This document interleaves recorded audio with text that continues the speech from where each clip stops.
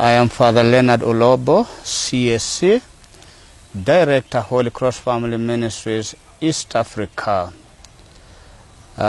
Today I want to begin to enlighten ourselves as we prepare ourselves to begin Lent. And we are dealing or looking at Ash Wednesday. Ash Wednesday is a Christian holiday of prayer, fasting, and almsgiving. It is preceded by Shrove Tuesday, also known as Fat Tuesday, and it falls on the first day of Lent.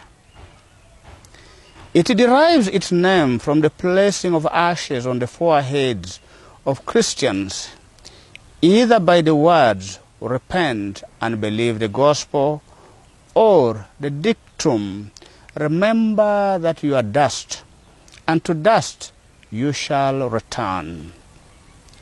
Ash Wednesday is one of the most popular and important holidays in the liturgical calendar. Lent runs from Ash Wednesday until the Mass of the Lord's Supper, exclusive on Holy Thursday. Lent comes with its own spirit. The spirit of Lent brings to us the shift from ethical to Christological, and that is no accident. The purpose of Lent is to bring us to what we would call compaction.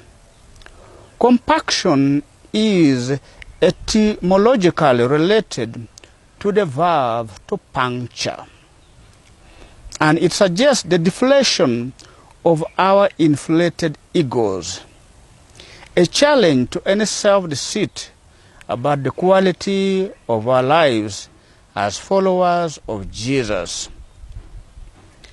And Lent, by hitting us again and again with the demands which not only we fail to obey, but which we come to recognize as being quite beyond us. The gospel passages are meant to trouble us, to confront our illusions about ourselves. A statement that, remember you are dust, and from dust you shall return. From this perspective, Lenten penance may be more effective if we fail in our resolution than if we succeed, for its purpose is not meant to confirm us in our sense of virtue, but to bring home to us our radical need of salvation. Therefore, during Lent, Alleluia is not sung or said from the beginning of Lent until Easter Vigil. And during Lent, the altar should not be decorated with flowers, and musical instruments may be played only to give necessary support to the singing. And all liturgical celebrations should be low-key. Lent has a bit of its history.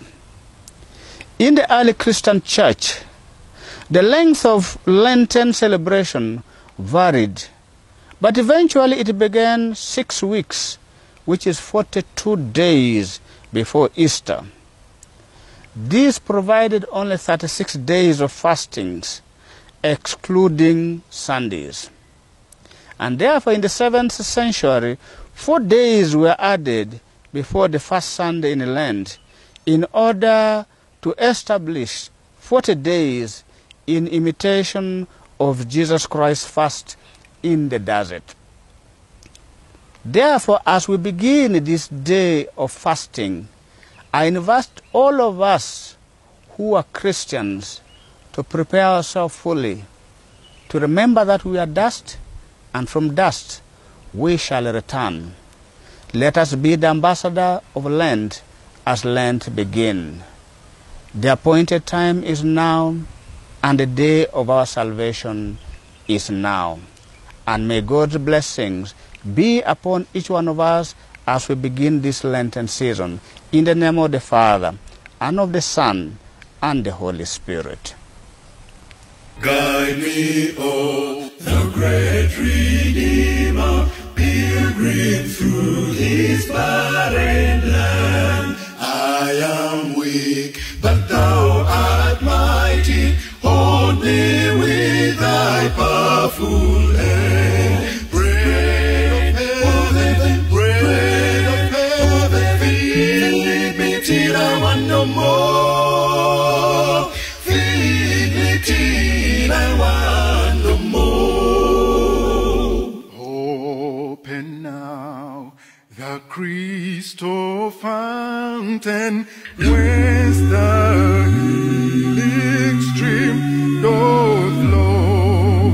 Let the fire and cloudy pillar lead me all my journey through. Strong deliverer, strong deliverer,